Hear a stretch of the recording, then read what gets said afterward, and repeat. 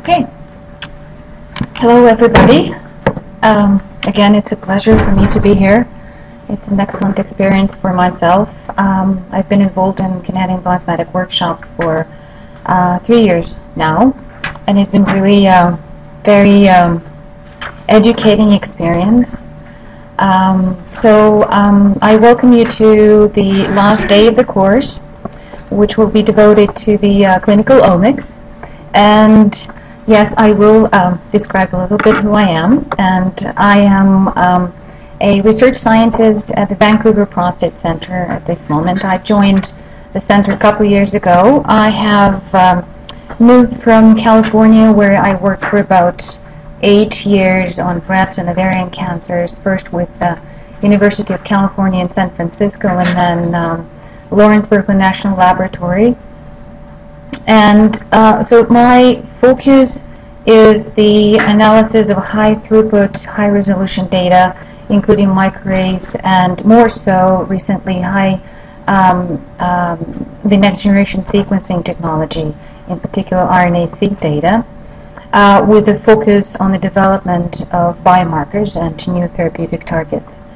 So what's interesting about me, I don't know, I actually particularly find it fascinating to change fields and change directions. I think it's really a shame to stick to any single direction and not to explore anything else around you in this world. So during my professional career, I have changed my direction 2 times, and my background is in chemistry. I have graduated a chemical department of the Moscow State University, and then I switched to molecular biology, and then I decided that I want to switch to another thing, and that was the bioinformatics, which was completely different in terms of the set of skills and paradigm and understanding of things and background and applications. It was actually a way bigger shift for myself than switch from chemistry to molecular biology.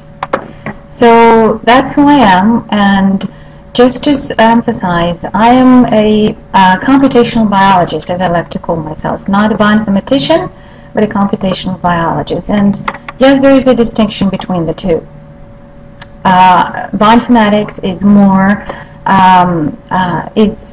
involves a heavy-duty algorithm development, whereas computational biology focuses more on the application of algorithms to resolve any biological questions at hand. And so that's what I do, and thus you will hear my presentation today, and you will see that the focus of my presentation will be more onto the application and the impact on the research question and further downstream translational impact, and so on. So we'll start with, so this is the module 8, and it consists of 2 parts. The first part will be devoted to clinical data and development of markers, discrimination and classification problems, and introduction to the clinical omics. And the second part will be devoted to the analysis of clinical data, and in particular survival analysis.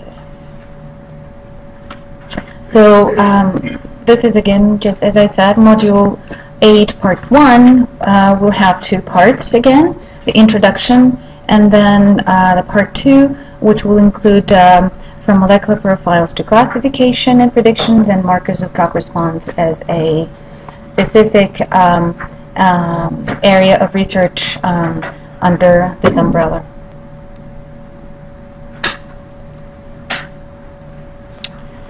So I will start with this first slide, which basically gives you a definition of biomarkers and therapeutic targets.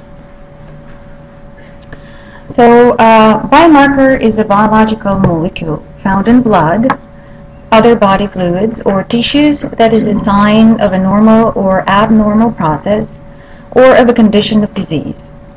A biomarker may be used to see or predict how well the body responds to treatment for disease or condition, also called molecular marker and signature molecule.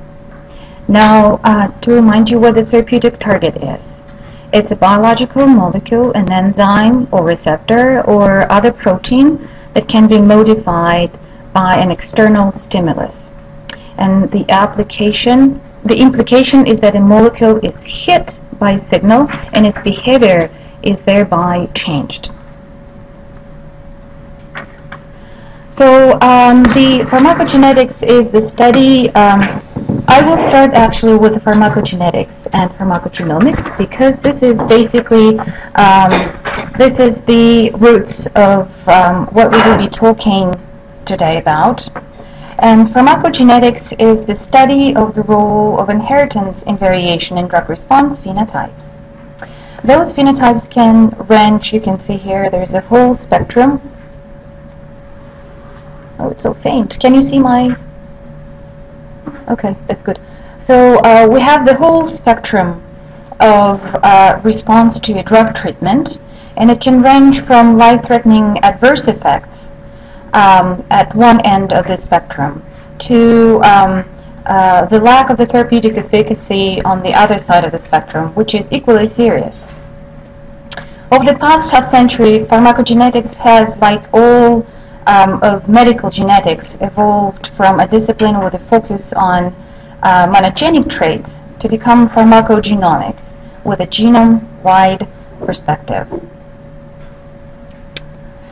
So the earliest experimentally validated example of an effect of inheritance of drug response were first reported a long time ago, more than half of a century ago, in 1950s and 1960s.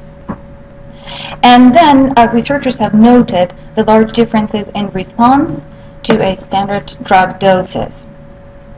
So the story of the short-acting muscle relaxant here, which is hydrolyzed by an enzyme, BCHE, served as an early stimulus for the development of pharmacogenetics. And it was observed that a common genetic variation in drug metabolism could result in striking differences in the half-life and plasma concentrations of drugs metabolized by that particular enzyme. So, and this enzyme actually metabolizes a number of different drugs. And it was found that approximately 1 in 3,500 individuals, there is a homozygous state for a gene encoding an atypical form of that enzyme, which is translated into relatively inactive enzyme, which is unable to hydrolyze this drug. And thus, the drug-induced muscle paralysis is prolonged, and this is a serious side effect. Almost at the same time, the drug isoniazid, one of the first effective drugs for treating tuberculosis, was developed, and it followed by the observation that plasma concentration of this drug showed a bimodal distribution after administration of the identical doses to different subjects. And then it was found that it was due to the different activity of the enzyme, which is encoded by gene NAT2, that was responsible for the spectrum of response in different patients. So these examples served as a stimulus for a series of further studies, which mostly focused on alterations in drugs' pharmacokinetics.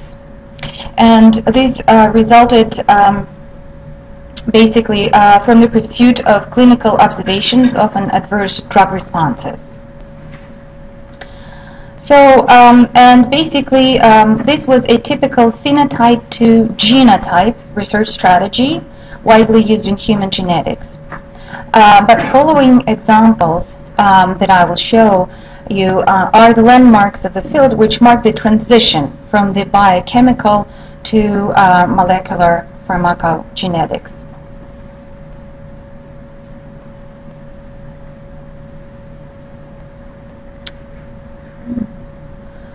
So one of the prototypic examples of this era that have become basically pharmacogenetic icons and the example that also bridged this transition from biochemical to molecular pharmacogenetics was the story of the CYP2D6, which is a cytochrome P450 family drug metabolizing enzymes. CYP2D6 catalyzes biotransformation of many of drugs, including antidepressants and antiarrhythmic drugs, and it also activates analgesic prodrug codeine, which is widely used. Then it was found that a genetic variation within this gene was basically influencing the response to this drug in any given patient. A number of variations were found within this gene, including non-synonymous coding SNP that was associated with a decreased activity of the enzyme, gene deletion, and on the other spectrum, it was found that gene was also duplicated up to 13 copies, resulting in the increased activity of this enzyme in a particular patient. So this slide now shows the frequency distribution in Northern European population that included a group of poor metabolizers. They are shown here in red, poor metabolizers, and this is measured as a ratio of a drug to its metabolite. Then another subgroup was the extensive metabolizers. This was a major group, and the group of ultra-rapid metabolizers. And so it was subsequently shown, as I mentioned, that poor metabolizers contain inactivating coding SNP or gene deletion, and resulting in a decrease in activity of this enzyme. And the ultra-rapid metabolizers often contain gene duplication, increasing the activity of that enzyme significantly. So now it is clear from this story that poor metabolizers may have excessive drug effect with drugs that are inactivated by this enzyme, and inadequate drug effect with drugs that are activated by this enzyme. For example, codeine that is transformed by this enzyme to morphine. So codeine will be ineffective in this group of patients. And on the other side of the spectrum, ultra-rapid metabolizers would show inadequate therapeutic response to drugs inactivated by this enzyme, and at the same time, excessive drug effect with side effects with drugs that are activated. So for instance, in the case of codeine, that can lead to a very serious side effects, including respiratory arrest after treatment with standard doses of codeine.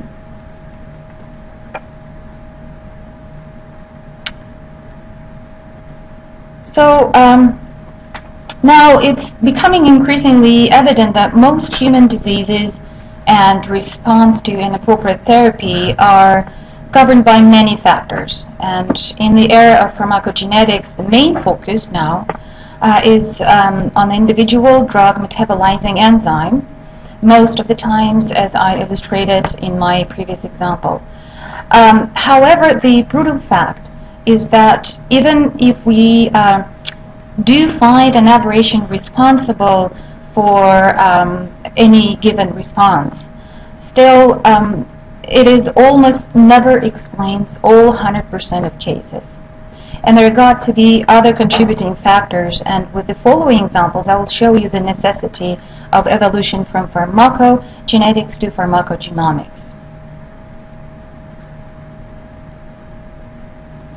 So this is a warfarin story that I will highlight for you. Warfarin is the common drug that is most widely prescribed oral anticoagulant, and it has serious adverse effects, which include hemorrhage and undesired coagulation.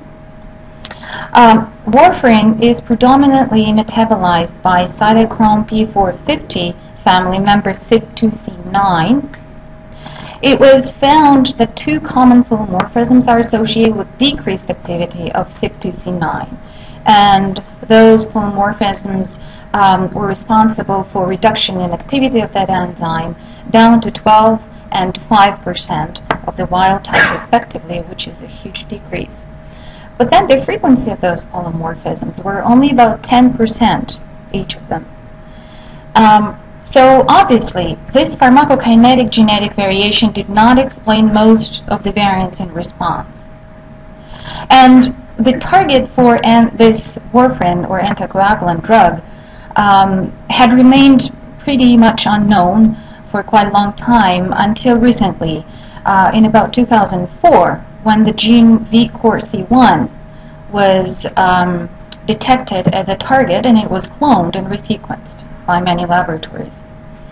And in that case, no non-synonymous coding SNPs were observed, but a series of haplotypes were observed that were associated with the final dose of warfarin. So now this is an example. This example represents probably in a simplified form the type of polygenic model that we expect to observe in the future with increasing frequency. And as I said, the focus in pharmacogenomic studies, unfortunately, is on pharmacokinetic pathways, which are the drug metabolizing enzymes and associated pathways, such as CYP2C9 in case of warfarin, and CYP2C6 as well. And also the transporters that can influence the final concentration of drug that might reach the target. So this is called the pharmacokinetic factors. But also there is a pharmacodynamic pathways that include the drug target as well as signaling cascades downstream of that target. And in this case, this would be exemplified by the VCORC1 gene for the warfarin. So cancer, which is a topic of our course, is certainly the ultimate example of a polygenic disease with many genes involved. The complexity of molecular biology of cancer stems from the fact that in addition to polygenic nature, mutations in a broad sense of a word take place on all levels, and this includes genomic aberration, mutations, transcriptional changes, splicing changes, post-transcriptional modifications, epigenetic changes, changes on the protein level.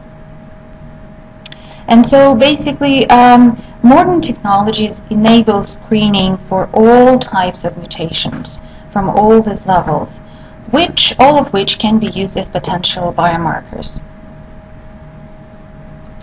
So this slide demonstrates how complex may be a single amplicon in cancer. We all know that the most typical genomic aberration in cancer are amplifications together with deletions.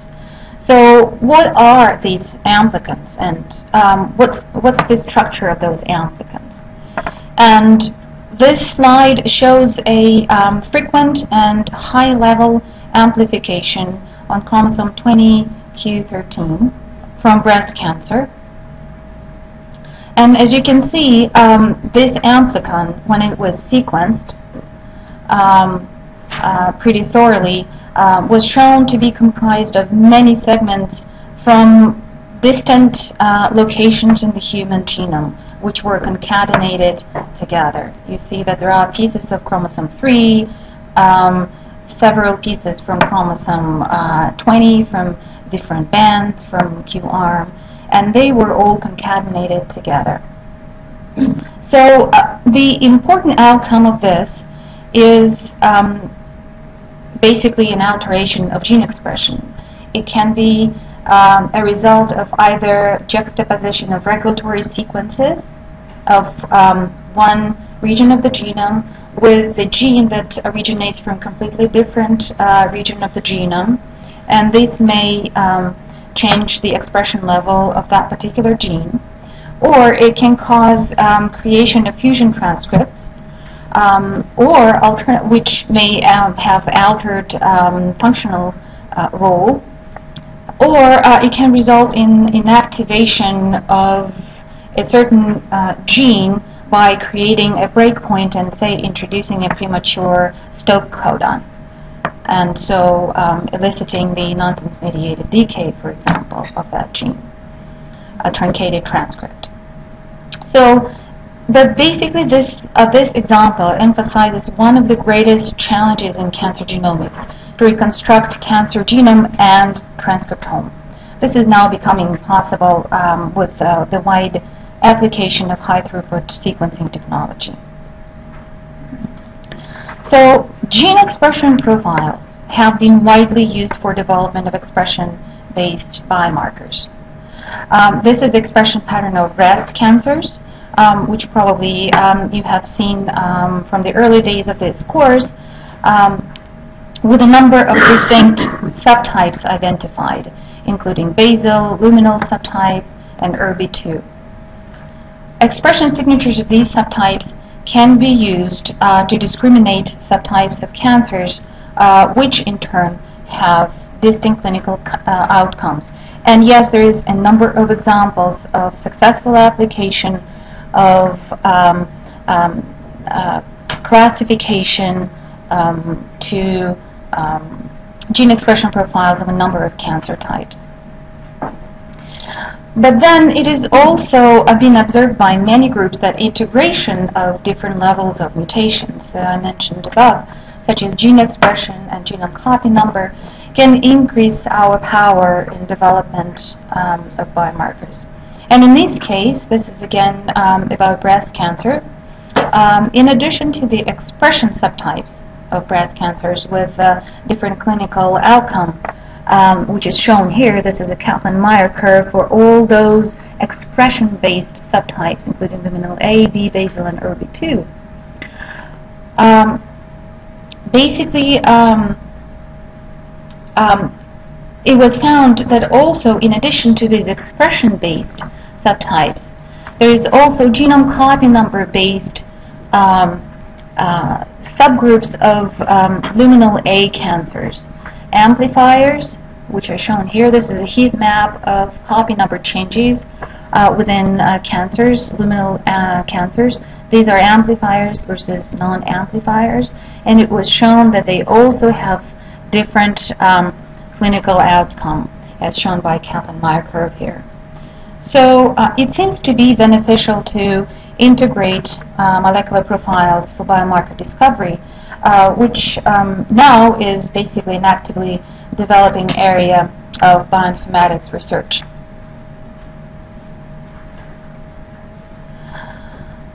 So now I want to highlight a HER2 and trastuzumab or Herceptin story for you, because this is probably one of the brightest examples of going from molecular profiling of cancers to clinical applications.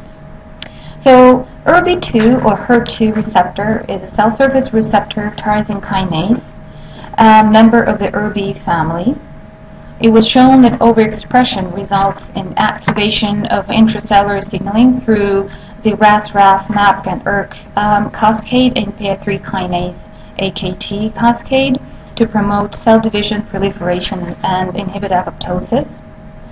In 1987, Slamon published a study in Science on HER2, where the authors have shown that this gene was overexpressed up to 20 copies in 25 to 30% of breast cancers, and it was associated with shorter survival and relapse times.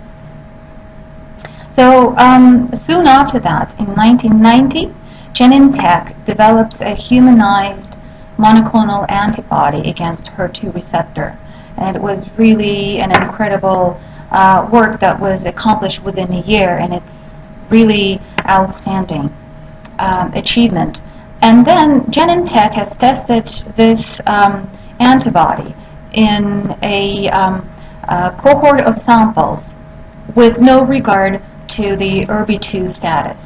And what they have found is that it was effective only in few percent of patients. And then it occurred that basically the antibody against ERBB2 should be more effective in patients with ERBB2 amplification, or so-called ERBB2 positive.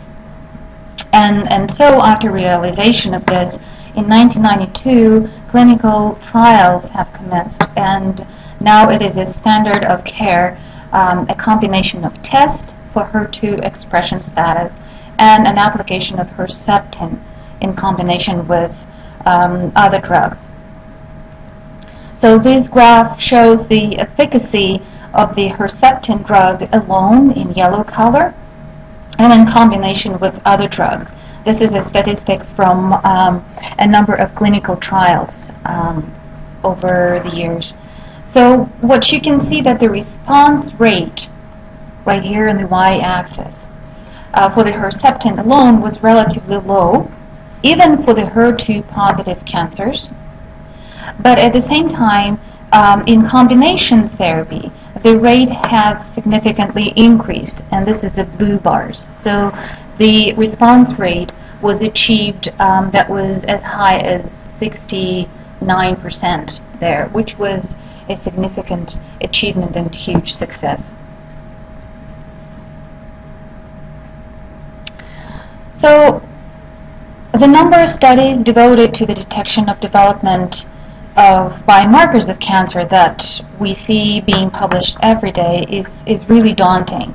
Over the last decades, hundreds and hundreds of studies have been published showing a wide range of promising biomarkers with really reasonable and relatively high accuracy, nice sensitivity, and so on and so forth. So how well can we actually manage cancer today? I think it is very educating to look at the statistics on cancer incidence and mortality. And this data comes from the Canadian Cancer Society. This is in particular the statistics for 2009. So here in this slide you see a dynamic of the incidence rate on the left and the mortality rate for individual cancer types in men. And I just want to highlight two examples for you of prostate and lung cancer. So for prostate cancer, with the advent of a PSA screen in 1993, more and more early stage cancers could be detected, which resulted in this spike of the incidence rate. Then it was rapidly realized that the higher PSA is not always translatable to a malignant disease, so hence we can see a slight decline in this incidence rate for the next couple of years. However, the mortality did not change much. It's shown right here. So it's from 1980 to 2009. So the mortality is not really changing, and the advent of the PSA test didn't really change the situation much. And the reason for that is that we still are not doing a great job in detecting really aggressive cancers that are lethal. So, but for the lung cancer, this is another example which is particularly curious, I think. You see that both incidence and mortality are going down over these years. And this is most likely attributed to the recognition of the risk factors such as smoking, which influenced the awareness within men population who just simply stopped smoking. And so that's why we see the decline for lung cancer in particular. So this is the situation in women. So the introduction, and I will just highlight a couple of cancer types, including breast and lung. So the introduction of the mammography was a milestone for breast cancer management, providing means to detect cancers on the earlier stage, which is a way more curable than the late stage disease. And indeed the mortality rate went down a bit, but still breast cancer is really far from being eradicated. And this is again because we're still missing a great proportion of highly aggressive cancers.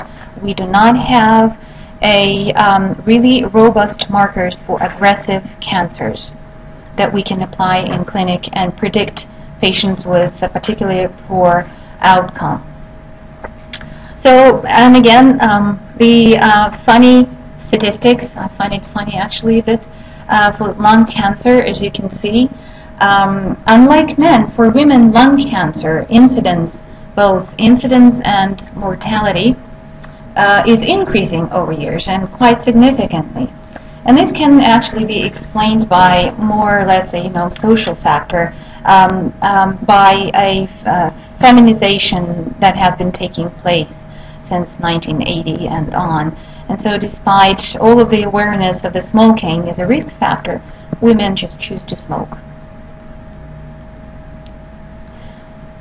So now this is the summarized statistics for men and women for all cancers. And what you can see here on top now you see the incidence rate, and at the bottom you see the mortality rate. So again, this is the actual curve. The very top one is the actual curve. But then we need to adjust for aging population and for the population growth. And the lowest curve would be the resultant corrected curve, which will show us how we do with management of cancer. And so what you can see here is for men, you see a slight, an increase in incidence and a minor decrease in mortality. And again, this most likely is attributed to both prostate cancer and lung cancer, which I illustrated in my earlier slides. For women, the incidence has gone up over the years, and the mortality stayed about the same over these years. So, obviously, we still have not conquered cancer. And yes, there's a keen need in novel prognostic and therapeutic biomarkers, which I will be covering in the next section. That's why we have this course. So, I don't know, how would you like to proceed? I have my break. Oh, lunch at 12:30. Okay, so then I think we should go ahead and continue. So now we are moving to the next part of the module 8, part 1, which is devoted to the development of biomarkers using molecular profiles. So there are 3 main statistical problems in tumor classification. And that includes identification of new or unknown classes using molecular profiles, and that would be called unsupervised learning. Another type is the classification into known classes, and that will be the discrimination analysis or supervised learning. And the third task is the identification of markers or genes that characterize classes, and that would be a variable selection. So for example, just to give you an example, for the first bullet, the unsupervised learning, you are given a set of samples with molecular characterization with, say, gene expression profiles using Affmetrix microarray. And the goal is to find possible molecular subgroups that can be characterized by specific molecular signatures of gene expression. And the usual way of going would be to perform an unsupervised hierarchical clustering that you have probably heard about during this course, find novel subgroups, and then proceed with downstream further analysis of some kind. So that will be an unsupervised learning. Now, what we will concentrate in this part of the module is the classification into known classes and identification of markers that characterize classes. So, for example, you are given the group of patients who respond to a given therapy and the other group of patients who do not respond to therapy. And now we need to find markers of response to this therapy. So we need to do a good job at discriminating these two subgroups of patients using their molecular profiles. This is called the discrimination analysis or supervised learning. And then we will need to find features or genes that best characterize each class. That will be a variable selection, or building our predictive markers, or building classifier. And then once we have this, we can apply those biomarkers that we have built on our given groups of patients to an independent group of patients and try to predict their response without knowing the actual response. So that will be the focus of this part of the module. So what is the discrimination and prediction and how it's done? So basically we start with expression profiles of group of samples or patients that you can see here. Some of them exhibit poor response to the drug, and the group of patients who have good response to a given drug. So now using these expression profiles, we build a classifier, which is now a set of genes, which expression pattern describes these two groups the best. So this is the classifier. So this would be basically it will be summarized. The expression will be summarized in this way. So it's more of a black and white. Say these genes are upregulated and these genes are downregulated. So again, the classifier is not a single gene; it's a set of genes. So and then this classifier basically is applied to a new patient for which we can predict what would be the most likely response to the same drug. So now this part of this procedure is called discrimination, and this part is called prediction. So now for building classifier, we need a so-called classification rule. And this classification rule is composed of two components, feature selection and classification methods. So there is a great number of different classification algorithms out there, probably about 100 of them.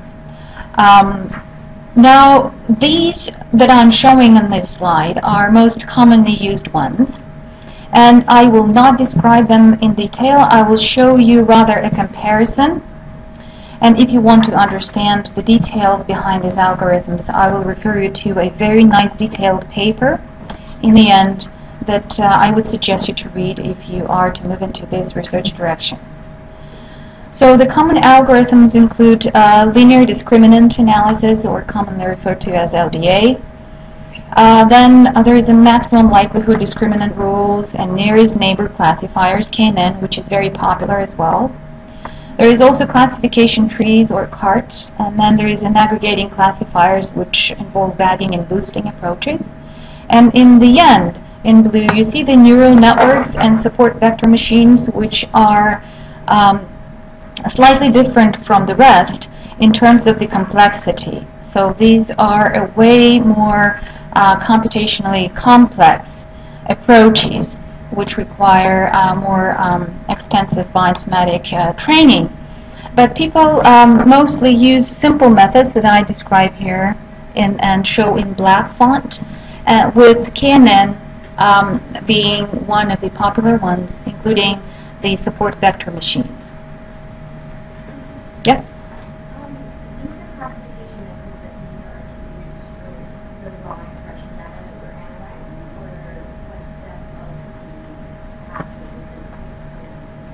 Yeah.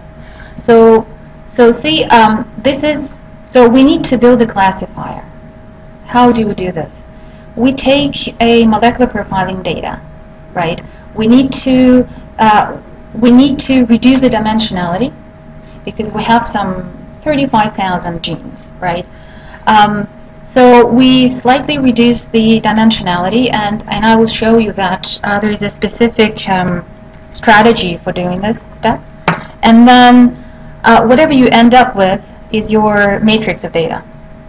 And then you need an algorithm that would take that data and build a classifier for you. And the methods that I listed down there are basically the classification methods, which are used on the selected features. And together, they comprise a classification rule. This is something that you will be hearing and seeing in the literature. Yes, because on Tuesday we did microarray analysis, which is perfect. So we already got to the point of reducing noise, background. Oh, great. Okay. So that I think that's what the question is after we've done that analysis, can we put it into? Oh yeah. Sure. Yeah. So filtering the noise and etc. Yes, this is done under the feature selection. Was it referred as a feature selection as well? No, I see. So unfortunately, there is no common set of terms that are commonly used, and there are different terms. So it's good that you ask this question so that you can put it in the context of the material that you have learned already. So there was this very nice paper published in 2002 that compared a number of discrimination methods for classification in tumors using gene expression data, and I will suggest you to read through this paper if you want to familiarize yourself with details of these algorithms. But what I think is important is the message of this paper, as you can see there, that KNN, nearest neighbors, and LDA approach have the smallest error rates. These are the simpler methods. And then another one was the aggregation improved the performance of CART classifiers. So these pertain the comparison of different methods, and before you move into this research direction, you should read through the paper. So now I will describe to you the first component of a classification rule, the feature selection. So now a classification algorithm should decide how well a feature discriminates classes. So the goal now of the feature selection is to reduce noise. And there are three main classes of feature selection strategies. The first one is the filter method, where usually one scores features or genes independently, then they are ranked, and top n are selected. Scores may be between group to within group variation measure. It can be t-statistics, it can be p-value. So again, you start with two groups of your patients, and then you score each individual gene on your list.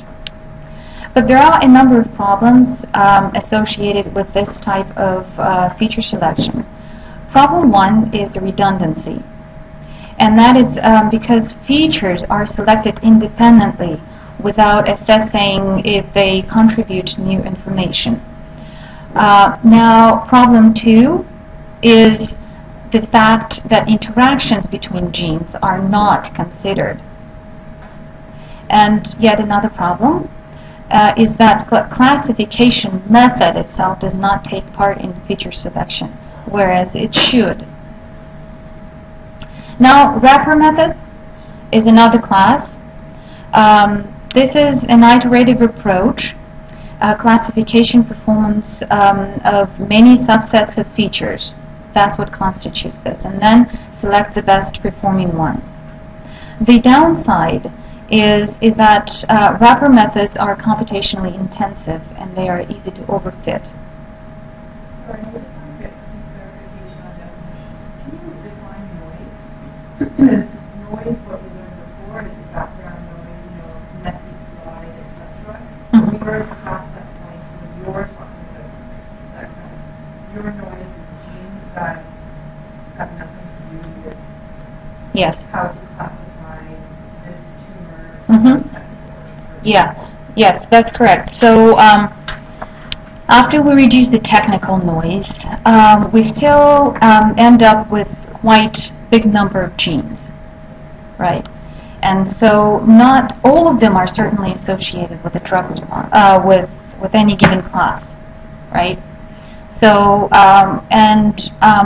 basically we want to remove those that are not associated. And that's, yeah, this is a very good point. So this is kind of noise I'm referring to. Thank you. And the last one is the embedded methods, which perform classification and feature selection simultaneously. And this certainly improves the classification accuracy. Examples of such methods include KNN and LDA. So now this slide, in part, answers the question of yours, Michelle. It illustrates the filtering method of feature selection. So this is a correlation matrix that you see of a cohort of samples which are represented by 3 groups, 1, 2, 3 here and 1, 2, 3 there. So now on the left you see the correlation for all of the genes. In that case it was 3,500 genes. And as you can see, the correlation is pretty low. Then if we filter out genes with low differential expression between groups, then as one may expect, we get better correlation, and that's the graph on the right. And this is the subset of genes that we want to select for building our classifier. These describe groups the best. They are associated with characteristics of these groups of samples and are most informative in describing these groups. So now, what's the purpose of the feature selection component? To improve classification performance by removing genes that are not associated with outcome. And in this case, this is noise, unfortunately. It's the same term. Now, they may also, the filtering step may also lead to useful insights into the biology of the disease. So differentially expressed genes between groups may infer on possible pathways involved and biological processes. And then it can also lead to the diagnostic tests, such as breast cancer chip, that will contain genes that are significantly differentially expressed between, say, aggressive cancers versus non-aggressive cancers in the ideal case. So now, this slide now shows the basic components of the procedure of building and evaluating the classifier. So what you can see here is that we start with the learning or trainee set of samples with the molecular profiles. And then within that learning set, we have, say, 2 subgroups of patients, say responders versus non-respondents to any given therapy. So now, using this training set, applying classification rule, we end up with a classifier, which then has to be tested on independent test set, which is completely another set of samples with similar molecular profiles, ideally with the same platform. And basically, we evaluate the performance of this classifier on the independent test set. And we do the same actually for the learning set. And from here we get an error rate. And from testing classifier on the independent set, we'll also get an error rate. And these feed into the performance assessment. So now this is the ideal case where we have independent learning or training set and independent test set. But unfortunately, independent sets of samples are really rarely available and almost never at the time of the current study. So what do we do in such circumstances? Way more often, what researcher is presented with is a single set which we have to split in certain proportion into a training set and test set. And in this case, this test set will not be ideally independent, although this will be a sort of a surrogate of independent test set. And then we go through the same procedure of building classifier using the learning set and then evaluating its performance on the test set that we set aside. And then we get error rates from here and evaluate their performance. Now, the downside of this scenario, unfortunately, is that we end up with a reduction of effective sample size. So, for example, we have a set of some 50 samples, and you're forced to split them into test set and training set. And so you are effectively reducing this to, say, 25 here and 25 there, or 30 here and 20 there. So this is a downside, but this happens quite often.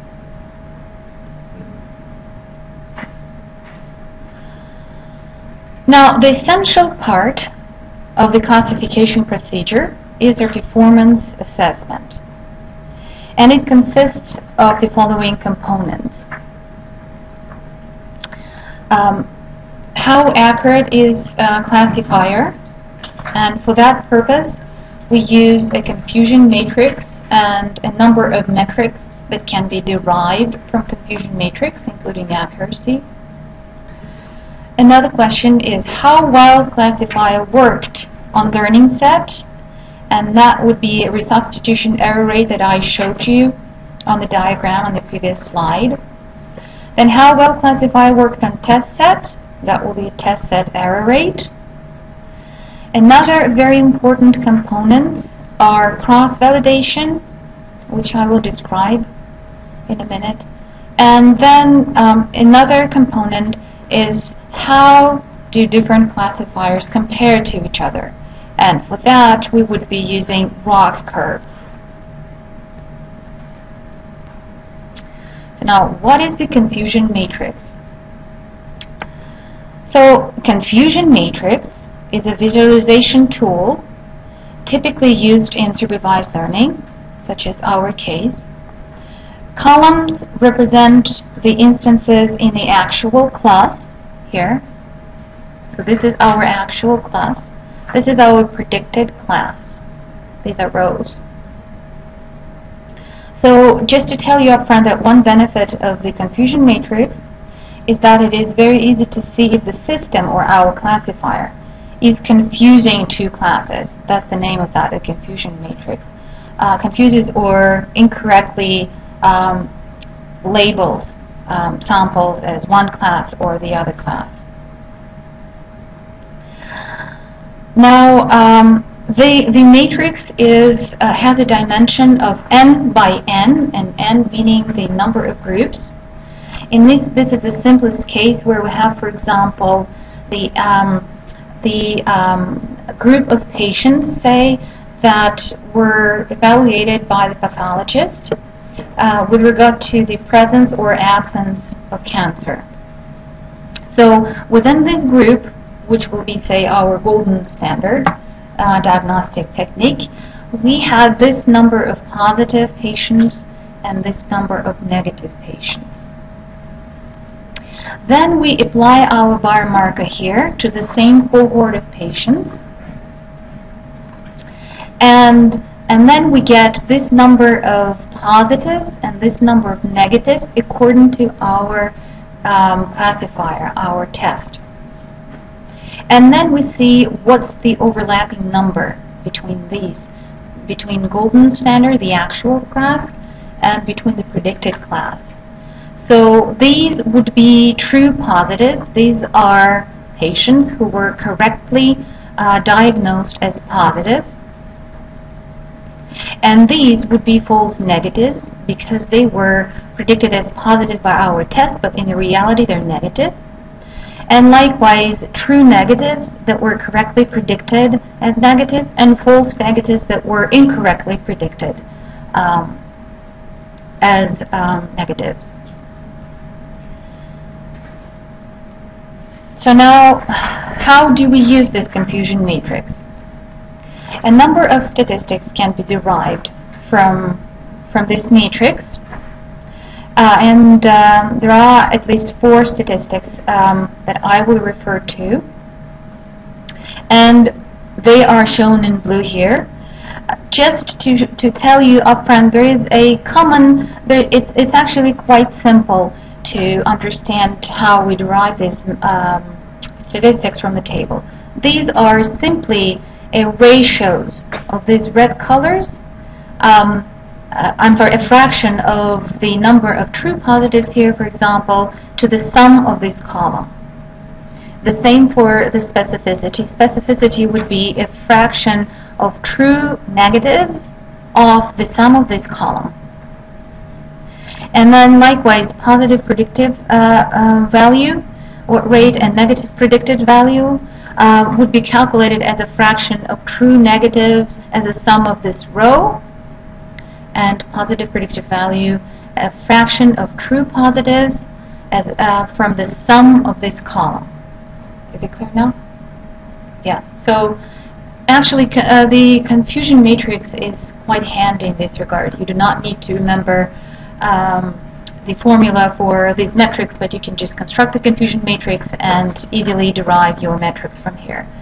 Now, a very important metric is the accuracy, and the accuracy is defined by this formula. It can be defined through true positives and true negatives, or it can be defined through sensitivity and specificity. Just to mention that positive predictive value and negative predicted value are clinically relevant metrics, and they are more valuable in evaluating other performance of classifiers compared to sensitivity and specificity. So now this slide shows you an example with actual numbers. So in this case, we are applying a new test, FOB test, to a cohort of patients with bowel cancer that were diagnosed with endoscopy. So here you see the number of positives and negatives are not shown here, but this is the overlap. So the number of true positives is this, false negatives is 1. So the sensitivity would be true positives divided by the sum of true positives and false negatives, and this would be 66%. Specificity, similarly, is true negatives divided by the sum of false positives and true negatives, and this is 91%. And similarly, here the positive predictive value is this one, and negative predictive value is this one. It's 99%.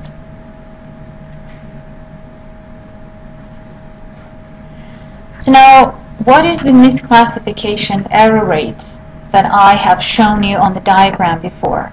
The error rates that are used to evaluate the performance of classifier. So it is simple as 1 minus accuracy for any given confusion matrix. So you build a classifier, and then you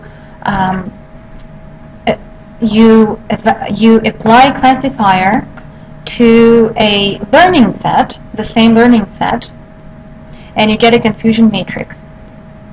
And out of that, you can calculate accuracy, and 1 minus accuracy would be our resubstitution error rate that I showed you before.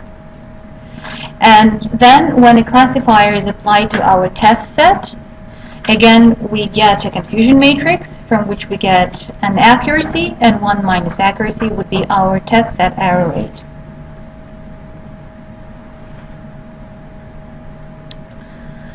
Now I will tell you about the cross-validation, which is an important internal validation of a classifier, and it is performed on a training set. So there is a v-fold cross-validation, which is a general type of cross-validation, and that is when cases in a learning set randomly divided into v subsets of nearly equal size. Then we leave one set out, and it will constitute a surrogate test set for us, and the rest are used as a learning set for building classifier. Then we evaluate the performance of classifier on one subset that was left out. We compute test set error rates, and then we repeat this exercise over all v sets, and then we average the error rate. This is the essence of cross-validation. Now, the leave one out cross-validation is a special case of a v-fold cross-validation, where v is equal to n, and n is the number of samples in our set. So basically, at each given iteration, we leave one sample out. We use the rest for building classifier, and then we apply classifier to the one that was left out. And we reiterate this process n times. So this is the essence. Now, there is a one note that I want to say is that there is a bias variance trade-off. So the smaller v can give larger bias, but smaller variance. And so it is computationally intensive if you increase v.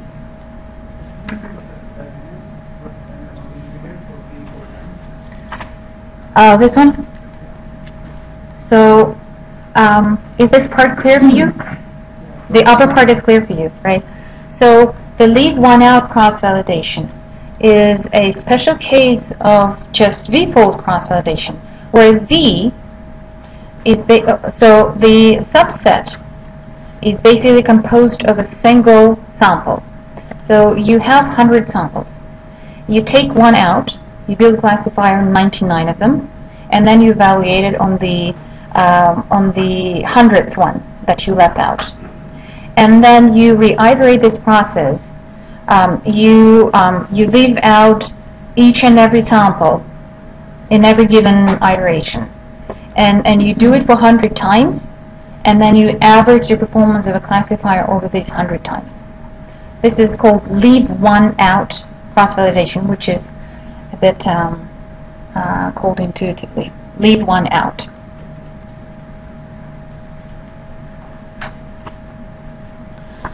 So now this slide summarizes all of the steps that I just described to you. This is a more detailed strategy for development of classifier.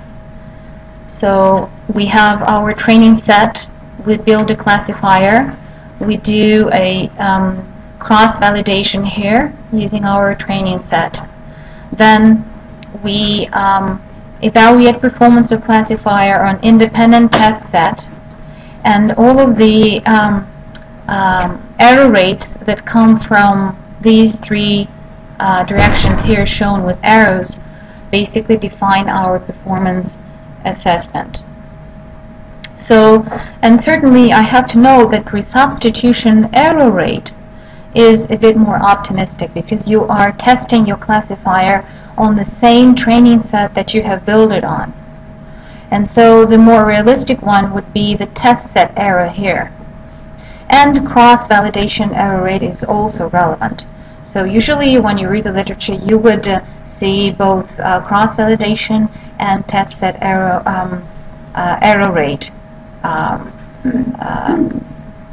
noted in the literature, which are most relevant. And another comment here that both learning and test sets have to be identically distributed with regard to representation of tumors, so with any given characteristics, and distribution of characteristics of patients. So if, for instance, you in your learning set you have, say, the ratio of responders versus non-respondents of 1 to 3, it would be good if you would have the same ratio in independent test set. And it is very often hard to achieve, but it is possible. And then other factors such as age and race and status of certain hormones that can be important for any particular disease, or a mutational status of certain oncogenes have certainly have to be identically represented in both learning and test set. And that's a very important point, because if that is not true, if these conditions are not met, then the classifier evaluation will be inadequate. And we certainly do not want to do that if the classifier is to be moved further to clinical applications, trials, and so on and so forth. So now I will describe to you ROC curves. I don't know, have you been introduced to ROC curve during the course before? No? Okay. So the ROC curves, or receiver operating curve, these curves are commonly used to evaluate performance of classification method in comparison with other existing methods. And so basically this basically originates from signal detection theory, and originally the name comes from the receiver operating characteristics. We call it just ROC curves. And so basically, what are the ROC curves? It's a graphical plot of the sensitivity or a true positive rate versus false positive rate, or 1 minus specificity. For a binary classifier system, as its discrimination threshold is varied. Now I will explain to you what this means. So now the classification model, classifier or diagnostic test, is basically a decision of where to put any given patient into which class, whether the patient responds to therapy or doesn't respond, or whether this is a tumor or a benign tissue, for example. Now, the classifier or diagnostic result can be a real value, continuous output, such as gene expression value, in which the classifier boundary between classes must be determined by a threshold value. For instance, to determine whether a tumor has expression of corresponding gene, and where to put this threshold of calling the gene, say, overexpressed or normally expressed. So this threshold can vary. Now, a ROC space for a ROC curve here is defined by the false positive rate and true positive rate as x-axis and y-axis. So this is false positive rate here and true positive rate there. Now this is called a ROC space. And basically, this is the diagonal line is a no discrimination line. So everything above is a classification method that works. Everything that goes below the no discrimination line means that the method does not discriminate classes. Now, the point of interest is this one, which would be a perfect classification. So, which means basically, you know, a 100% true positive rate and virtually 0% of false positive rate. And now this figure shows you an actual data that compared a number of algorithms, and you can see that this is the best performing classification method compared to the rest. Now, how do we use this ROC curve? So the purpose is to find, first of all, the best threshold for discrimination. So say, for example, value of our gene expression, our classifier. And then the second is to compare performance of different classifiers. So now I have described to you how we compare performance of different classifiers. I will elaborate on the threshold to be used with the next slide.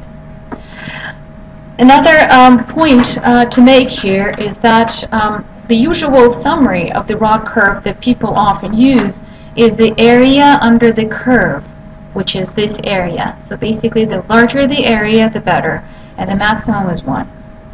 So that's what you will commonly see in the literature, the comparison of area under the curve. Some weird folks prefer to use the area above the curve, which is the less the better, but the most common thing is the area under the curve. Question. So if you're using area under the curve, I guess that's good as a sort of a general measure. But if, you know, I'm not sure if I'm looking at that graphic there. Looks like sort of one of the curves kind of overlaps and goes out. So it might actually perform better depending on how you choose your threshold. Yes. Yes. Yes. And so then the threshold basically is also an important thing to select, because then by constructing a ROC curve, you can choose a threshold that will give you a best combination of true positive rate and false positive rate. Because, you know, in some applications you may favor, for instance, false positive rate, so you would like to minimize it. And with a certain, with the trade-off of losing some of the true positive rate. And so, and I will show you how this is done on the next slide.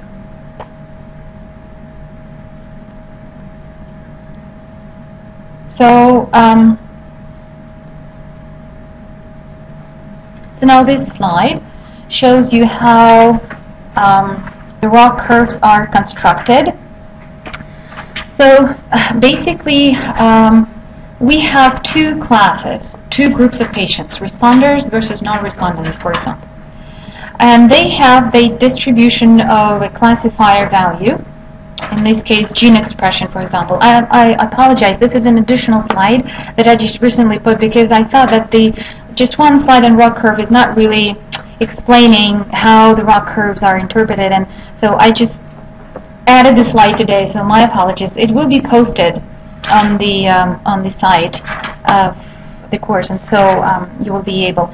So this is just a simple cartoon that explains the usage of a threshold behind the process of constructing of a ROC curve. So we have two classes, and they have distribution of classifier value. Okay, so for example, gene expression, and this is shown here. So we have one class here and one class there, and they certainly may overlap. So now this is a given data to us, which does not change under given study, say, right? So now it is important to find a threshold for a given classifier measured value to call the sample either class 1 or class 2. So where do we put this threshold? Do we put it here? Do we put it there? Or there? It's really hard to decide. And so what we do is that we put a threshold here, for instance, which gives us this number of true negatives, this number of true positives, false positives, and false negatives. From this iteration, we construct the confusion matrix with our numbers there, and then we can compute our false positive rate and true positive rate out of the confusion matrix, and we get a single data point on the raw curve. Then we go back again here. We shift the threshold a bit to either side. So basically you can start all over from here to there, depending on how comprehensive you want to be. So you move the threshold, and then you get different numbers of true negatives, true positives, and you construct another confusion matrix. You derive another set of false positives and true positives, and you get another point on the raw curve. So, and that's, you iterate this process many, many times until you get your raw curve of desired resolution. And basically then you will understand how you can use the raw curve here to decide basically what false positive rate you can tolerate and what true positive rate you want to get. Is it clear now how the raw curve is constructed? Have questions? I have a question about the points found on the right, in the actual on the raw space. There's A, B, C. Just disregard them. That's, yeah, disregard them. No. It was just an annotation for another figure, so just disregard this. The main point from here is the discrimination line and important points here.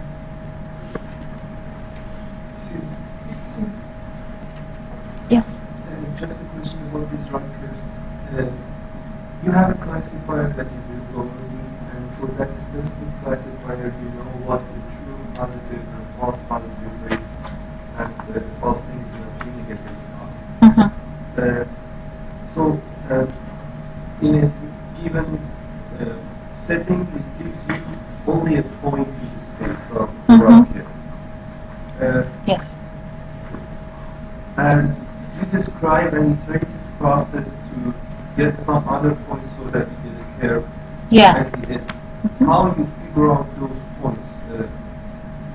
You build another classifiers? No. So let me show you this. Where was that? Yeah, here. So see, when you build a classifier, basically you binarize a value for a classifier.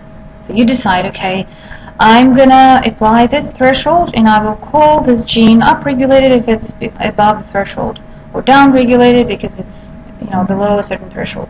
So but at the same time, these two groups, this and that group, see, they have variation of the expression of those genes, okay, which results in that distribution that I showed you on that explaining slide. Okay, here. Okay, so originally you start with a setting threshold somewhere, you build a classifier and you get your accuracy and classification rate on that. But then you construct a raw curve. So first you can compare your method with another method and see how the overall curve behaves. This is one purpose of a raw curve. And then once you satisfy with your method, you can use your raw curve to choose the best threshold for your classifier. Where to put the threshold? Threshold, when we're talking about gene expression, that's a threshold of, say, overexpression. So the gene should be expressed at this level in normal tissue, and it should be above the threshold in cancerous tissue. So where do we put this threshold? I can figure out that for root-based methods that use a single gene, let's say. But in case of more complex classifiers like sample vector machines in which you don't know any explicit rule in there, let's say, but you know that, for example, for a specific configuration, the samples are classified into, for example, cancerous ones or healthy ones. So there is a classification model which is complex itself. Now, what's the threshold in such configuration? Are you repeating your algorithm again? Yes. Yes. But what And you're constructing your confusion matrix. But what parameter are you changing? You're changing the expression of your genes in your classifier. So you're changing. I'm sorry, not the expression. I'm sorry. So you have a so again. So you have your group 1 of patients which are, say, normal, and then you have your cancer samples, and this is, say, the distribution of expression of your classifier gene. Okay. So certainly you don't have all of the samples within group 1 showing exactly the same value. They show, normally they show distribution.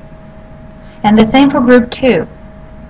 Sometimes these two distributions overlap. This is very often the case. And basically the amount of overlap results in the shape of the curve. So, and then it is a question, where do I put this threshold? If I put this, so most importantly, if I change this threshold, it will change my false positive rate and true positive rate. Because it comes from this part, see? Why are all the settings need to use with only one feature, or if you have only one gene? If you have multiple genes in the classifier, you consider them all. You summarize the classifier data in some way, and then you use it for this to build a raw curve. So you basically consider the distribution of signal, of a gene expression signal, for all of the members of your classifier.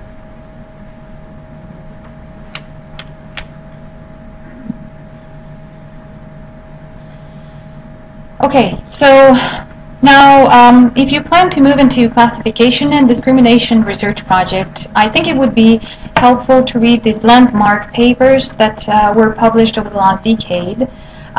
These are more or less correctly made studies, and they concern different cancer types. And as you see, they use slightly different methods. So you can get familiarize yourself with what kind of research strategies one may take with regard to the classification and discrimination questions. So these are the papers that I highly recommend you to look through. So this course is devoted to cancer genomics. And a big component of it is development of biomarkers of different types, genome copy number, gene expression, and so on and so forth. You have heard about classification of cancers into subgroups using all aforementioned molecular profiles, which is probably the most common research question in this field. Now, what I want to do now is to introduce you to another equally important research question, which has been receiving more and more attention recently, and is certainly an important part of translational research in conjunction with clinical trials. And that is the predicting the response to therapy, or drug response studies, as they're commonly called. This often involves the same classification problem as I described before, such as whether the patient will respond or not to the given therapy. But in the reality, there is a number of subtleties in this kind of research study that makes this research field a special case. So this slide summarizes the idea behind this research question. So when drug is applied to a cohort of patients, what we normally see is the spectrum of response. And the spectrum is composed of response values as measured by the response evaluation criteria, which can be binarized as it's shown here. So instead of the spectrum of values, we get a binarization of resistant tumors, say, versus responsive tumors to any given therapy. And this is most often done in the research. And then application of the classification rule gives markers of response, as it's shown here, that are further tested on the independent test set of patients, which is shown here. So now this can be a classification problem when you work with the binarized data here, and your prediction is also a binary prediction, whether the patient respond or not respond to any given therapy. And in that case, this will be a classification problem.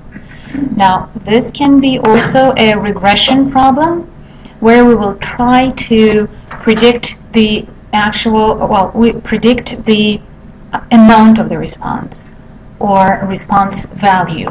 So this does not include the binarization step of the data, and it deals with the spectrum of response values without binarization.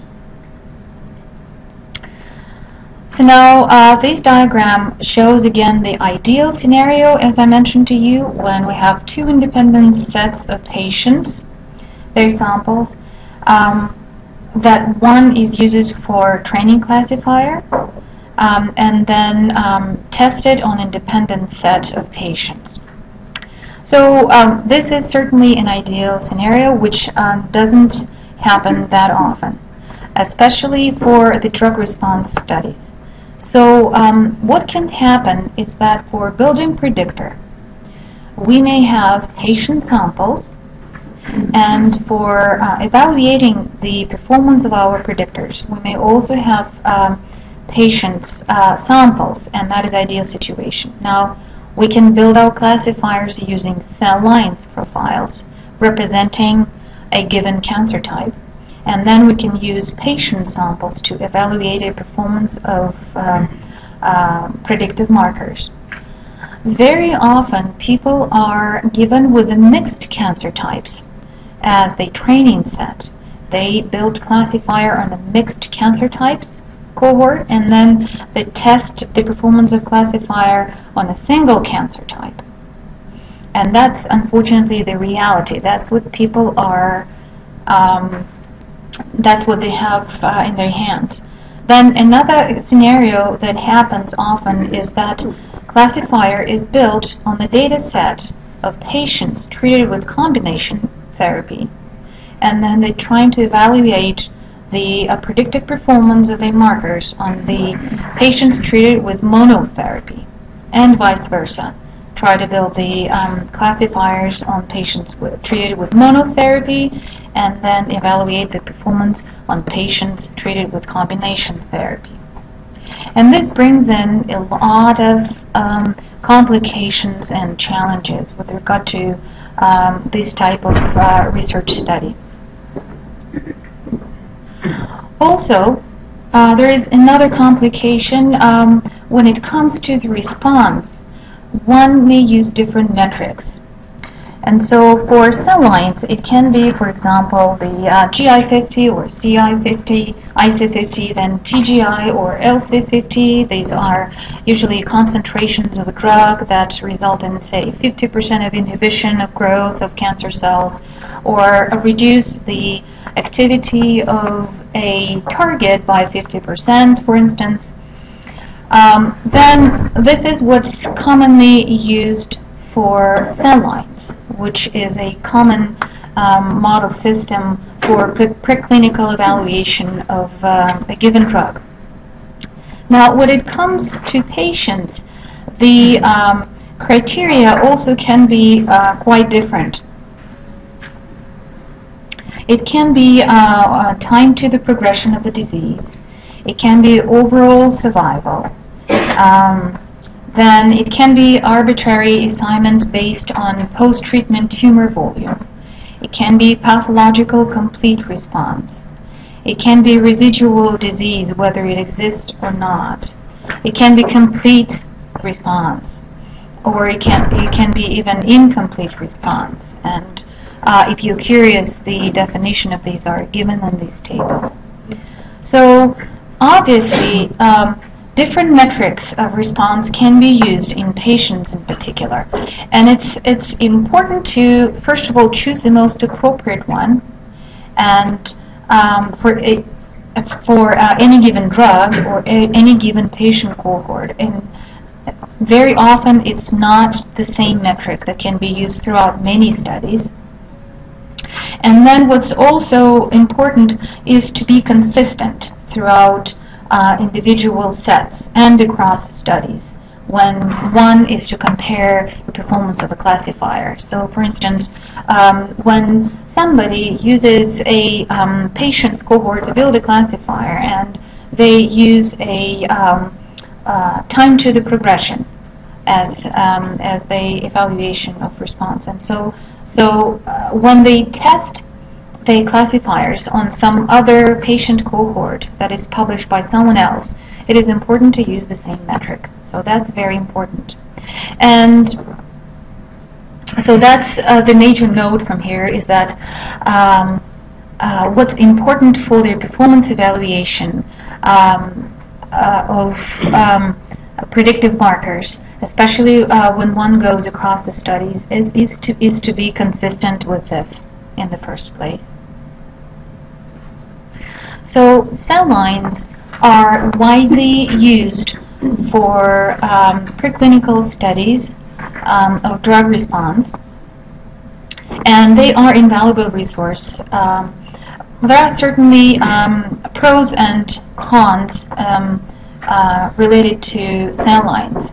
So the pros include the fact that cell lines are more readily available in patient cohorts. They are pretty easy to manipulate, and certainly they have unlimited supply. And very often cell lines are quite thoroughly characterized models through molecular profiling and other aspects.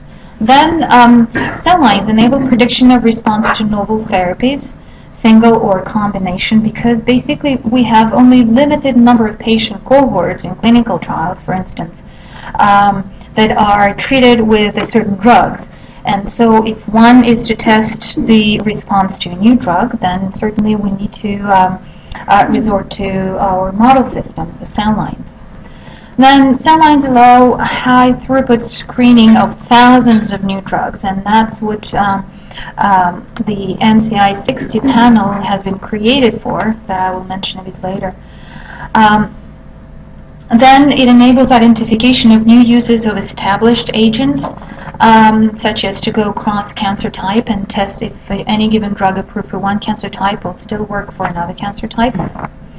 And also it certainly provides a way to inform us about possible mechanisms of drug action. So we can manipulate genes that we find to be associated with the drug response, and we can investigate the functional role of those genes and effect on the drug response itself.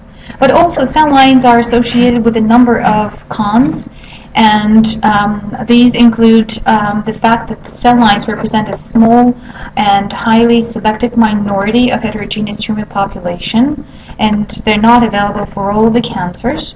Then cell lines specially selected and adapted for cell culture conditions and may not respond similarly to the drugs as cancer cells grown in a human host. And just to give you an example, for instance, we do see differences in expression of transcripts in cells grown in 2D versus 3D even, not to mention the microenvironment of tissues as it happens in a human body. So this is one of the very important drawbacks of cell lines. Then drug exposure in vitro does not mimic the kinetics of drug exposure in human tumors that are influenced by interstitial pressure, blood flow, drug metabolism rate, and other host factors. So we're not addressing these questions here. And then validation of signatures in patients are difficult because most clinical efficacy trials are carried out with drug combinations, and it is not always possible to find a ready-to-use data for cell lines that have been treated with this particular combination of drugs. Usually it is a screening for a single drug agent. So now this is a slide that shows a model system for screening of drug response. This is an NCI 60 panel. I'm sure you've heard quite a lot about it. I will just tell you that basically this is under the Developmental Therapeutic Program at NCI, who has established a collection of 60 cell lines representing a handful of different cancer types.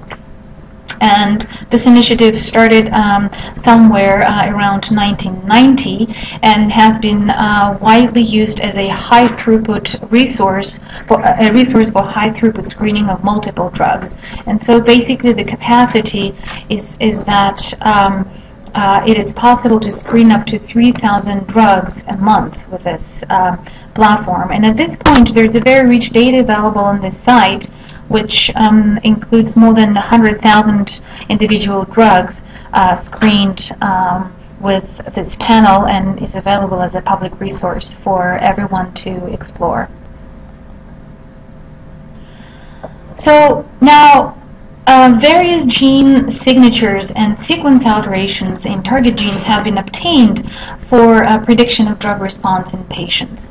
And there are a number of examples that include the EGFR inhibitors and a number of other well-studied drugs. And this table shows you the number of studies that have been published out there devoted to the development of predictive markers of response in patients using patient cohorts.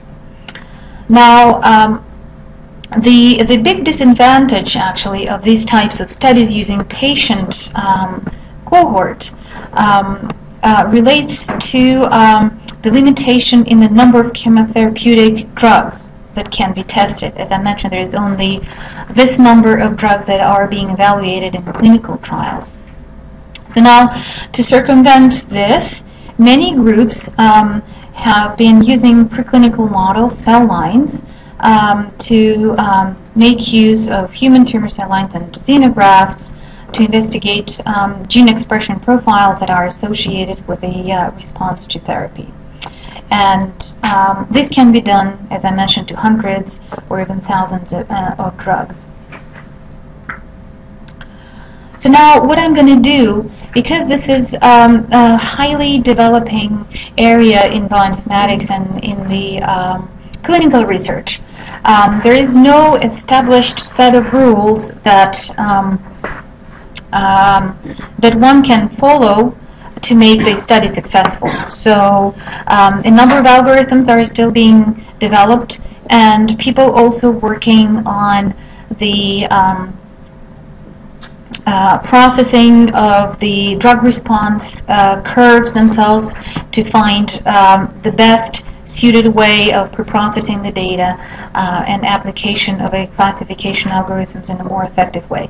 So what I will do, I will just show you a few examples of research papers that have been published out there, and you will see how diverse the clinical research can be when it comes to the drug response studies. So, for example, the group at MD Anderson Cancer Center, a program on pharmacogenomic marker discovery, which goal is to study the treatment of breast cancer with combination TFAC therapy. And there was a number of papers that originated from this group since 2004 till up until recently, and I will just show you a couple of these to illustrate what people can do with this type of data. So, for example, for study 1 in 2006, the goal was to develop predictors of a pathological response in response to combination therapy TFAC, and they used some 80 breast cancer patients and validated on 51 independent cases. Then they evaluated use of different classifiers that you have heard about a bit earlier today, such as SVM, Canon, and linear discriminant analysis, and also varying number of features in a classifier predictor. I've gotten a question about this, so you will see how people approach this issue.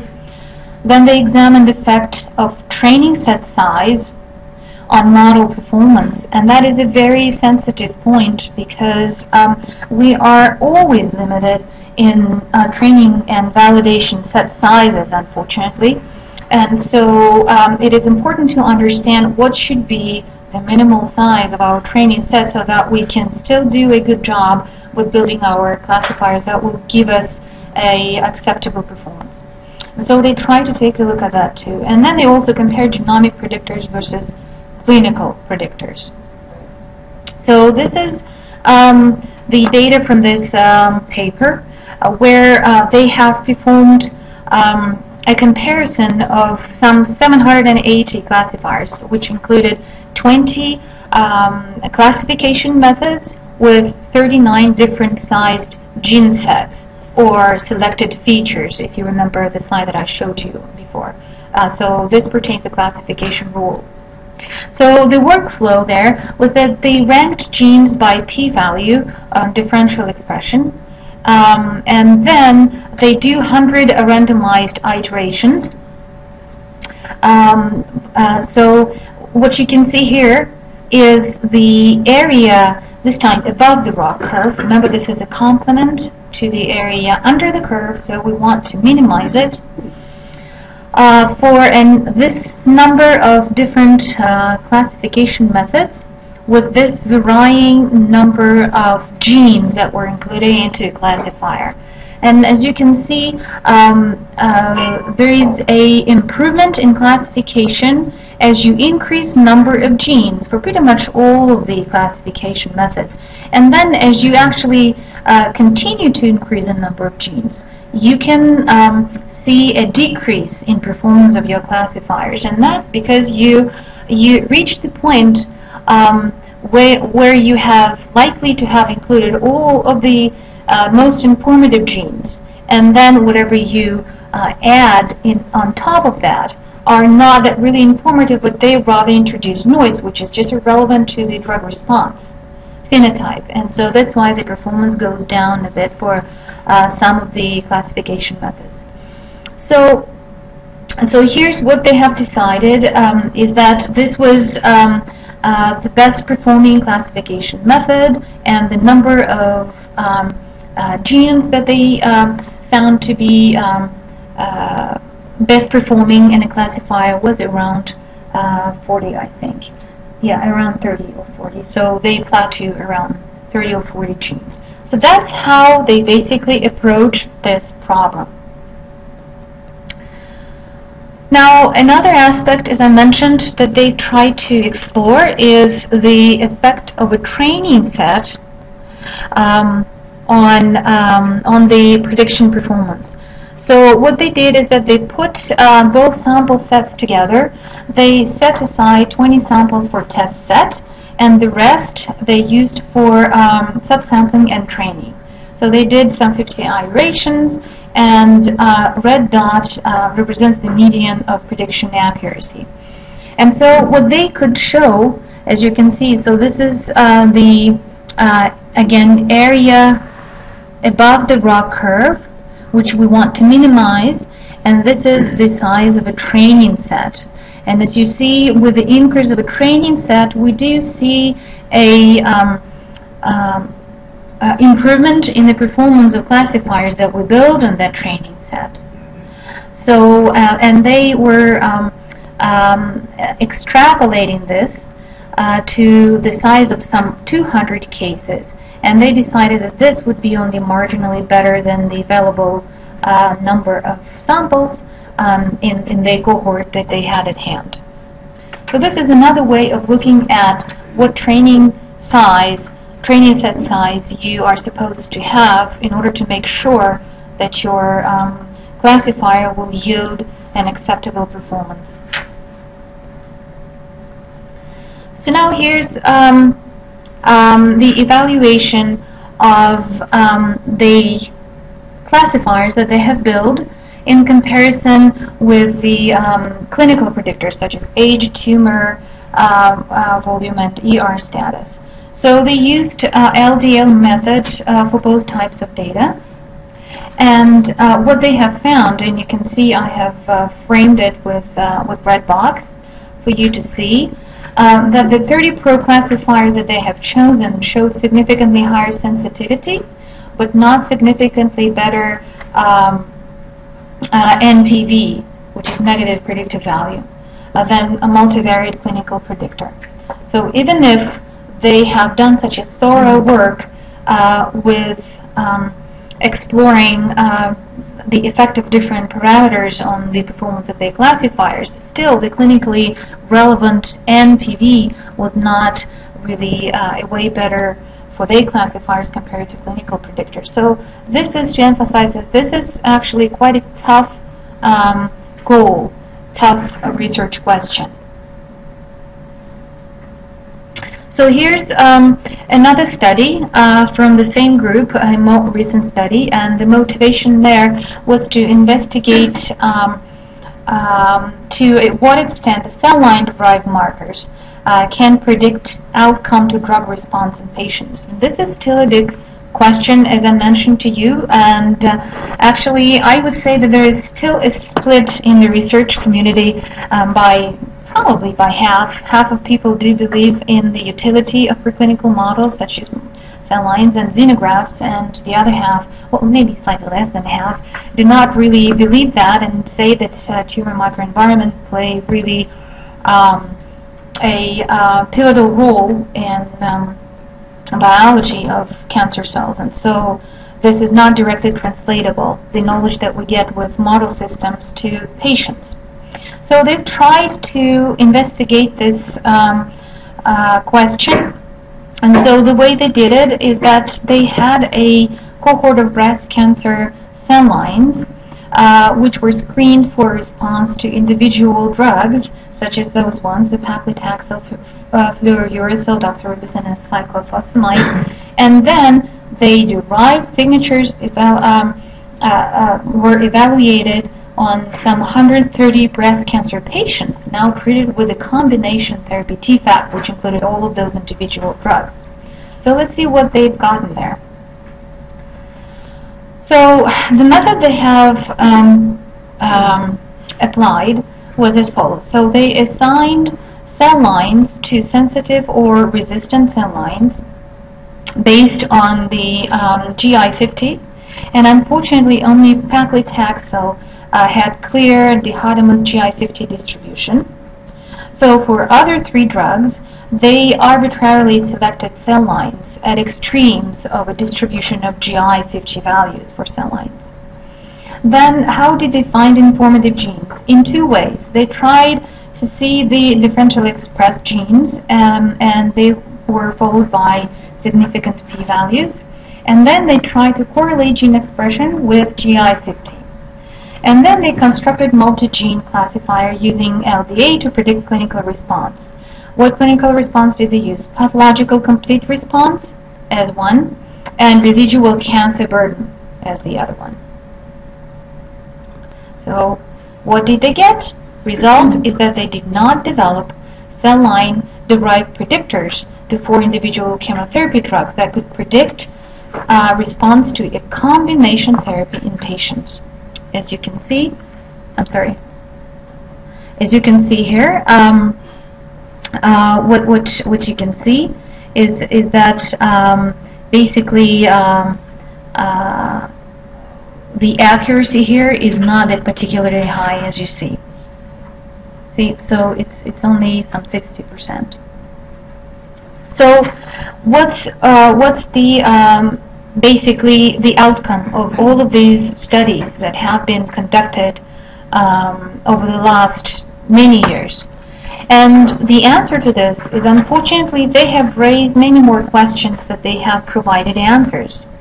So, for example, there is still a huge question: can human cell lines be used to predict response in patients? Is the commonly used IC50 the best metric, or should methods be developed to account for all data points in the response curve? Now, what is the best measure of response in vivo? And I have listed a number of different metrics that one can use, so there is still no consensus as to what should be the most appropriate thing. What is the best way to build predictors of response? What is the best classification rule? And are the signatures of response to cancer type, are they cancer type specific, or can they be applied to other types of cancers?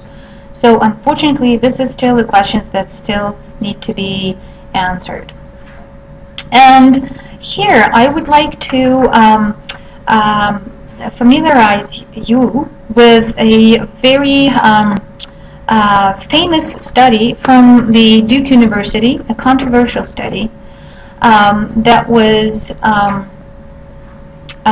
conducted by bioinformatics group at the Duke University, which has resulted in a number of publications over these years. And basically, I will show you what was happening with this. It's actually quite interesting and quite educating. So, in 2006, the group has developed a method that was able to build promising predictors of response from NCI-60 cell lines and validated on patient tumors to the following drugs: fluorouracil, plus eteribicin, cyclophosphamide, and a couple of others. And as you can see, the sensitivity, specificity, and PPV and NPV are really extraordinary. So then this approach was named by Discover magazine as one of the top 6 genetic stories of 2006. Now in 2007, they used the same approach to develop signatures of response to cisplatin and pemetrexed. This spawns a clinical trial to assign subjects to either of these two regimens of therapy using a genomic-based platinum predictor to determine sensitivity to chemotherapy. Now in 2007, they provided a validation of the combination approach, and they tried to predict the patient's response to 2 alternative therapies, TET and FEC, and this report is becoming a sub-study of the European clinical trial now. In 2009, they used the approach to construct a signature for yet another drug, and basically what you can see from all these publications is that here's the method that gives you good predictions and independent test sets, has some biological plausibility, appears to be giving stable results over years of application, and is consequently can guide treatment. So now what happens next is that already in 2007 we start to see a certain criticisms of the Duke predictors, and back at that time it was put very mildly that the method, such as the analysis that comes from the Duke University, has to be absolutely clear to the reader so that others can check on these derivations. And then it was noted that the method seemed to be performing pretty well, but it's rather convoluted, and not many researchers can actually reproduce it. So now in 2008 and 2009 year, there was published a devastating rebuttal by biostatisticians at I forget now where it was, I think at the same MD Anderson, and they have found a number of fundamental flaws of in all of these publications. And these were very often absolutely simple flaws, such as both sensitive resistant labels were reversed, the incorrect use of duplicated samples, such as off by 1 indexing error affecting all genes reported, the inclusion of genes from other sources, including other arrays, for example, the outliers that have been said to be excluded from the analysis, and then they would report in drug A to include a heat map for drug B and a gene list for drug C, and these results are, were basically evident upon a visual inspection and just simple counting. And this is just the tip of the iceberg. There were a lot of other problems related to this.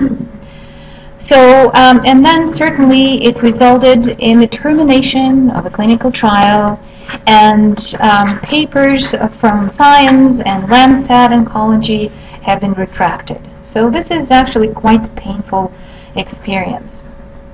So now, but what's important is that now this has basically resulted in the emergence of a very interesting area which is called forensic bioinformatics, where people are now trying to evaluate the studies that are published out there and to monitor the correctness of the conduct and interpretation of the results from these studies. And so, for instance, these people have evaluated a number of publicly available studies, and what they have found is really astonishing. Of 18 quantitative papers published in Nature Genetics in the past couple of years, the reproducibility was not even achievable in principle in 10 out of 18.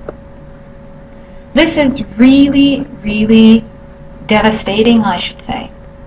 And what they have been able to find is that most common errors are indeed simple, and unfortunately most simple errors are very common. So now there are really a number of challenges that are associated with the development of markers, which I have illustrated to you by these few examples and problematic controversial studies. And that's truly a problem which is still being addressed. So people are trying to find the best way to address these problems. But one should be aware of these before approaching the research project like this one, of all of the hidden pitfalls, and try to avoid them if possible. So now, as I already said, many predictors have been published, and with a very bright performance evaluations such as sensitivity, accuracy, specificity. And so the problem about them is because they are poorly reproducible due to the problems of poor study design and not incorrect study conduct and interpretation. Now, only one factor should be changing between compared groups, such as treatment of infectious organism. And that is something that I mentioned already before, that training sets and test sets have to be equally distributed. So you have to have all other parameters more or less constant and equally distributed into in individual sample sets. And then certainly the method description should be detailed enough for reproducibility and correct interpretation. And so people now are saying that there are three major, basically, threats to marker validity, and I will just touch upon that very briefly for you to be aware of. And this is a chance, generalizability, and bias. So chance, so all of them are summarized in this table. And I will just briefly walk you through this, and if you want to get more details, you can read through this paper, which is a very nice paper, I think. So the chance is a type 1 and 2 type error. Type 1 error can cause the erroneous or false positive conclusion that there is a difference between compared groups when there is no difference in the reality. Type 2 can result in the false negative conclusion that there is no difference when a difference in the reality exists indeed. Then another problem, which is quite a common problem, is the overfitting. When we assess a large number of possible predictors and find a certain pattern that fits perfectly, but it can be found just simply by chance, because now the model basically models the noise more than the actual data. So now the generalizability, so what's the solution to this threat again, is to increase your sample size. As I keep telling throughout the talks, this is very important.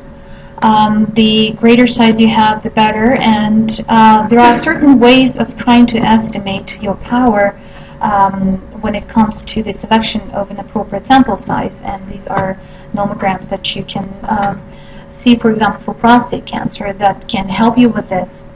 And then another very important thing, as I mentioned to you, to reduce this threat of a chance is to check the reproducibility on a dependent set. And certainly if you have more than one independent validation sets, is way better than just having one, because you can always have a certain bias within a certain, any given patient sample set. Another problem is the generalizability, and it concerns to whom the results of the comparison can be applied. For example, comparison of test results in people with cancer and people without cancer. So the generalizability of a study depends on characteristics of participants and how they are selected regarding age, gender, symptom status, hormone status for reproductive cancers, and so on. So what's the solution for this? Markers should be assessed similarly to clinical trials in 3 phases. And in particular here in this paper, there is a proposal that suggests that initial studies should involve tissues and animals, whereas later ones involve symptomatic and then asymptomatic people. So this should account for the threat of generalizability.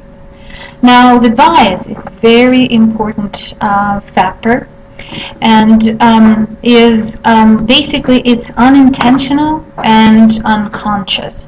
There are so many hidden variables that can basically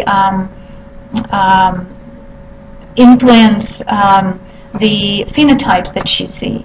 And so the bias, broadly defined as systematic erroneous association of some characteristic with a group in a way that distorts a comparison with another group. So for example, compare a group with patients with cancer versus patients without cancer. Mm-hmm. And the cancer patients are older people. They are all, say, over 70 years, and all of the non-cancer patient groups are younger people, all of them 35 years. And this is certainly a bias that should be corrected for.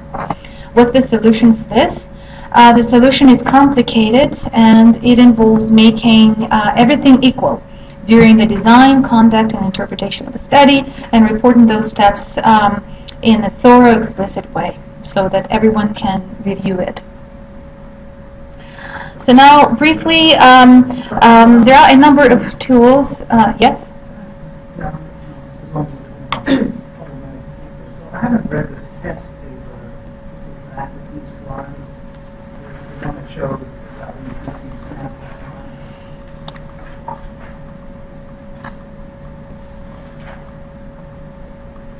Yeah.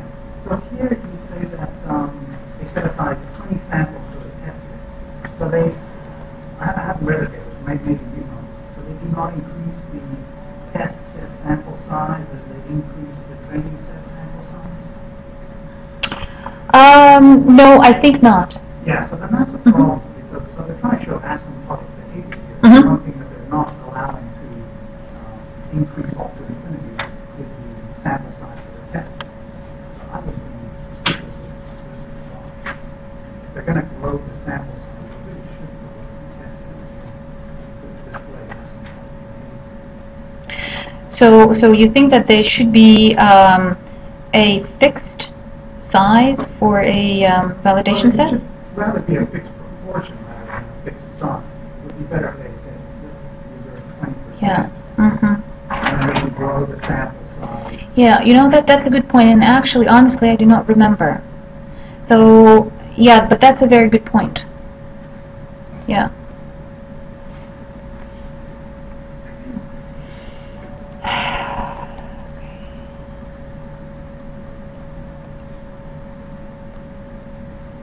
Okay, so this slide shows you the tools that one can apply for this kind of research studies, and the R package, which is called CARET package, which includes a large number of classification regression models. And here on the right you see the table which lists different classification methods, some of which you are already familiar with now. And here on the right you see in the table what kind of research question they can be applied for. Classification and regression, either or both. So most of them can be extended to the regression problem. Sometimes it is a problem for a particular classification method, so it's not always a simple thing to do. Some of them do not are not able to do the regression, and these are neural networks, for instance. So this is something that you can use technically for this kind of work. So now what I want to do is to summarize what we have learned. So despite the progress in marker development field, still there is a keen need for new biomarkers. There is a large number of classification discrimination methods, and generally LDA, KNN, and SVM methods perform well across studies and in comparison studies. Then feature selection is an important part of classification procedure, which can improve classification performance, may provide useful insights into biology of a disease, and lead to diagnostic tests. Another important thing is the performance assessment, which is crucial for classifiers development and consists of several important components. And the last point is that there are threats to marker validity for classifier development and consists of and transparent documentation is crucial to the study reproducibility and clinical relevance of biomarkers. So this is the material that we have covered. Now this is not over yet, so what I would like you to do next is try to apply the knowledge that you have just acquired to a specific biological questions. So here what you see is the question, the biological question that was asked in the first column.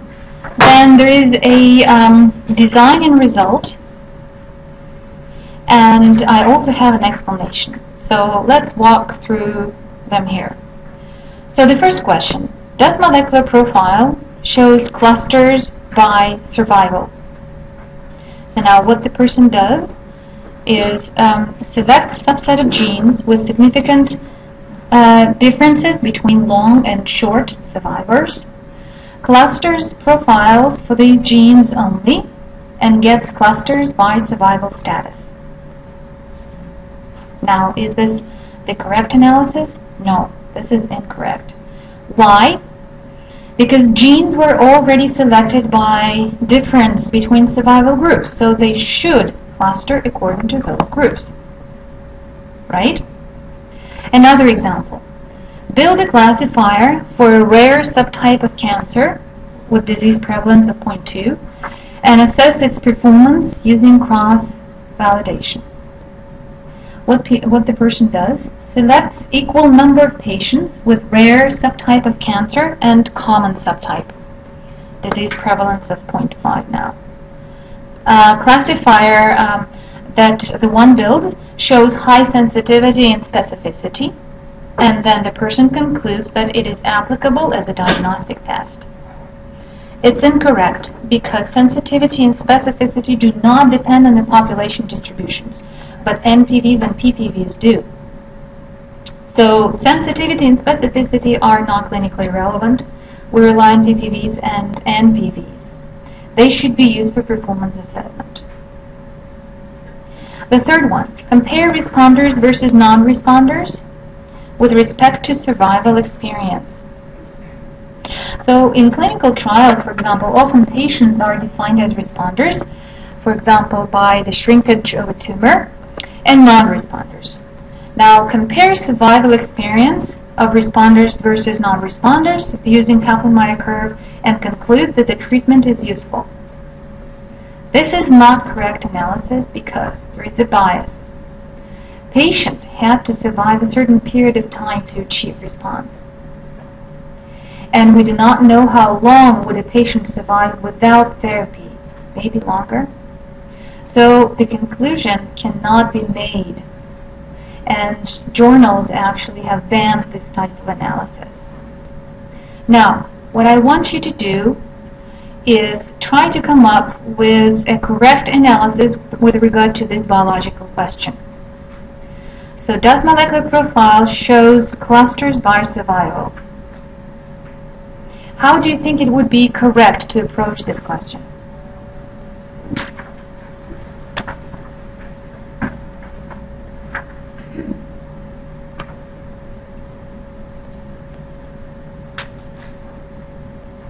Go ahead. To run an unsupervised clustering analysis, we do not know the distribution outside of the software to run the actual classification.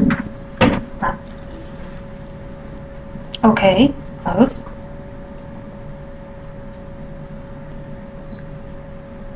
The beginning is correct. Okay, so here's the answer. Yes, we do perform unsupervised clustering of genes that are differentially expressed across all of the samples, with no respect to the survival group. And then, when we get some kind of clustering, then we can see if there is a difference in survival experience between observed clusters. That would be the most correct approach. Okay, so then the next one. Build a classifier for a rare subtype of cancer and assess its performance using cross-validation.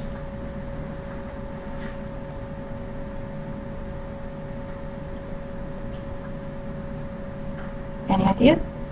Just have to make sure that you use incidence of 0.2 in your learning set, like 0.2 of the rare disease and 0.8 of the common. Yes, yeah.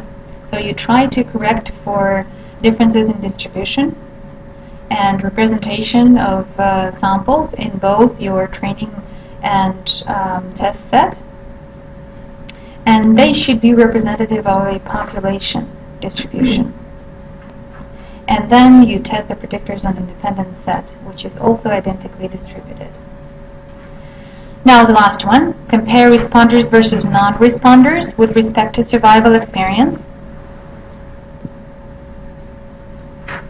What would be the approach to explore this biological question?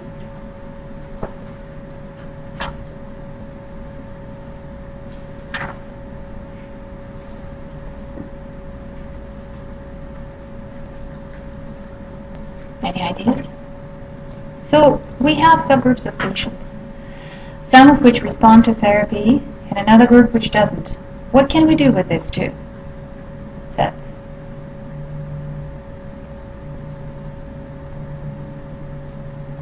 So here's the answer. We can compare the molecular profiles of these two subgroups, right? And we can build our markers of response to the therapy. This is one thing. And another one, we can compare survival experience of patients treated versus untreated. And this will give us an estimate of usefulness of treatment, for example. Okay, so this concludes this part of our module. And this is the list of references that I have used throughout the talk. And you are welcome to use them and to read through them if you want to get a bit deeper grasp of these topics. So what we'll do is that we'll take a break now